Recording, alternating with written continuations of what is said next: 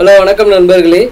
அதாவது அண்ணா யூனிவர்சிட்டி சென்னை அது இப்போ ஒரு புதுசாக ஒரு நோட்டிஃபிகேஷன் கொடுத்துருக்காங்க. அதாவது எதை பேஸ் பண்ணி அப்படின்னு கேட்டிங்கன்னா MHRD அவங்களோட கைடன்ஸ் பேரில் வந்து பார்த்திங்கன்னா அதாவது ministry of human resource and development என்ன சொல்லியிருக்காங்கன்னா நேஷ்னல் அகாடமிக் டெபாசிட்ரி NAD அப்படின்னு சொல்லிட்டு ஒரு ரிஜிஸ்ட்ரேஷன் பண்ண சொல்கிறாங்க. அது எதுக்கு பண்ணணும் அப்படின்னு கேட்டிங்கன்னா த அப்ஜெக்டிவ் ஆஃப் NAD எதுக்கு சொல்கிறாங்கன்னு கேட்டிங்கன்னா அகாடமிக் அவார்ட்ஸு ஸ்கோர்ஸு அதெல்லாம் வந்து நம்மளோட ஒரிஜினலு ப்ரொவிஷ்னலு பாஸ் அவுட் சர்டிஃபிகேட்ஸு அந்த சர்டிஃபிகேட்ஸ் எல்லாம் வந்து ஆன்லைன்லேயே நம்ம அவங்க இந்த வெப் போர்ட்டல்லேருந்து எடுத்துக்கலாம் அப்படிங்கிற ஒரு காரணத்துக்காக அவங்க அந்த மாதிரி சொல்லியிருக்காங்க. இது என்ன பண்ணணும் அப்படின்னு கேட்டிங்கன்னா அண்ணா யூனிவர்சிட்டி என்ன இது வந்து எல்லா சர்க்கிளும் அப்போ அதோட அஃபிலியேட்டட் காலேஜஸ்ஸு அட்டானமஸ்ஸு நான் அட்டானமஸ்ஸு மொத்தம் அஃபிலியேட்டட் காலேஜஸ் எல்லாத்துக்குமே வந்து இந்த ரூல்ஸை கொண்டு வந்திருக்காங்க. அதாவது அங்கே படிக்கிற ஸ்டூடெண்ட்ஸ் வந்து ஆஃப்டர் 2012 அப்புறமேட்டு பாஸ் அவுட் வந்தவங்க வந்து அவங்களோட டீட்டெயில்ஸை வந்து இந்த NAD வெப் போர்ட்டலில் ரெஜிஸ்டர் பண்ணணும்னு சொல்லியிருக்காங்க. முக்கியமாக இப்போ கரண்டில் படிச்சுக்கிட்டு இருக்கவங்க ப்ளஸ் யாருக்கெல்லாம் அரியர் இருக்கோ அரியருக்கு reappear ஆகிறவங்க pass out student அரியருக்கு reappear ஆகிறவங்களா இருந்தாலும் கண்டிப்பாக இந்த NAD ரெஜிஸ்ட்ரேஷனை முடித்தா தான் உங்களுக்கு வந்து ஹால் டிக்கெட் ஜென்ரேட் ஆகும் அப்படிங்கிறத அனௌன்ஸ் பண்ணியிருக்காங்க.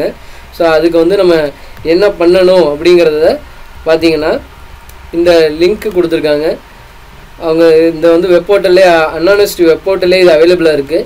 ஸோ இதில் வந்து பார்த்திங்கன்னா இந்த NAD ரிஜிஸ்ட்ரேஷனுக்கு லிங்க் கொடுத்துருக்காங்க. ஸோ இதில் என்னென்னா 2 விதமாக ரிஜிஸ்டர் பண்ணலாம். ஒன்று வந்து ஆதார் பேஸ்டு ரிஜிஸ்ட்ரேஷன், இன்னொன்று வந்து வித்தவுட் ஆதார் பேஸ்டு ரிஜிஸ்ட்ரேஷன்.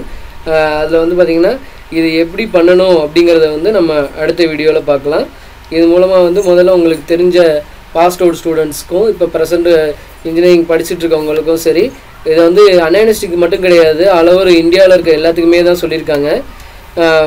அதாவது நேஷ்னல் அகாடமிக் டெபாசிட்ரின்னு சொல்லிட்டு நம்மளோட சர்டிஃபிகேட்ஸ் எல்லாம் இருக்குது பார்த்தீங்களா, அந்த சர்டிஃபிகேட்ஸ் எல்லாம் நமக்குன்னு ஒரு வெப் போர்ட்டலில் அந்த வெப் போர்ட்டலில் நமக்குன்னு ஒரு யூசர் ஐடி பாஸ்வேர்டு க்ரியேட் பண்ணிட்டோம் அப்படின்னம்னா அதில் வந்து அண்ணா யூனிவர்சிட்டி வந்து அது நம்மளோட டீட்டெயில்ஸ் எல்லாம் வந்து அப்லோட் பண்ணுறதா சொல்லியிருக்காங்க. அது நீங்கள் வந்து உங்களோட வெப்சைட்டு உங்களோட யூசர் நேம் பாஸ்வேர்டு கொடுத்து போனீங்க அப்படின்னா உங்களோட இந்த பாருங்கள் அண்ணா university has uploaded in NAD web portal the degree certificate awarded from the year of 2012. So 2012க்கு அப்புறமேட்டு பாஸ் அவுட் ஆனவங்க அவங்க இதை ரெஜிஸ்டர் பண்ணாங்கன்னா கண்டிப்பாக வந்து அவங்களுக்கு வந்து சர்டிஃபிகேட்ஸ் எல்லாமே அந்த வெப் போர்ட்டலேருந்து எடுத்துக்கலாம். அதனால் நீங்கள் என்ன பண்ணலான்னா எங்கேருந்து வேணாலும் உங்களோட சர்டிஃபிகேட் வெரிஃபிகேஷன்ஸ்க்கு யூஸ் பண்ணிக்கலாம். உங்களுக்கு சர்டிஃபிகேட்ஸ் எதுவும் தொலைஞ்சு போயிருந்துச்சுனாலும் டூப்ளிகேட் க்ரியேட் பண்ணுறதுக்கு இதை யூஸ் பண்ணிக்கலாம். இது மூலமாக வந்து சர்டிஃபிகேட்ஸை வந்து திருடுறது அந்த மாதிரி இதுலேருந்து அஃபெக்ட் வந்து நம்ம பாதுகாத்துக்க முடியும். ப்ளஸ் வந்து பார்த்திங்கன்னா நமக்கு வேறு யாரும் நம்மளோட சர்டிஃபிகேட்டை வந்து மிஸ்யூஸ் பண்ணாமல் பார்த்துக்க முடியும். இந்த NAD ரிஜிஸ்ட்ரேஷன் எப்படி பண்ணுறது அப்படிங்கிறத நெக்ஸ்ட் வீடியோவில் பார்க்கலாம். அது நம்ம கீழே இந்த லிங்க்ஸ் எல்லாம் நான் வந்து நான் கீழே வந்து நான் கொடுத்துருக்கேன். அதோடு சேர்த்து நான் NAD ரிஜிஸ்ட்ரேஷன் பற்றின வீடியோவும் நான் அடுத்து உங்களுக்காக கொடுக்குறேன். தேங்க்யூ.